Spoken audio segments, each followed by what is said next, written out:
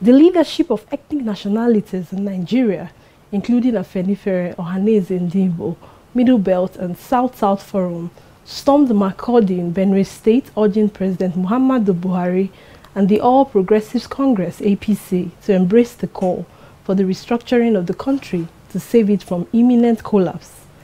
The leaders who were in the state to commiserate with Governor Samuel Otom and the people over the killing of 73 indigents by herdsmen on New Year Day also declared their support for the open grazing prohibition law enacted by the state government. They also urged other state governments to adopt the law in their various states to check the menace of herdsmen in the country, noting that it was the way to go. This came on a day Niger Delta Avengers also called for restructuring of the country, declaring anybody opposed to it, including the federal government, as an enemy.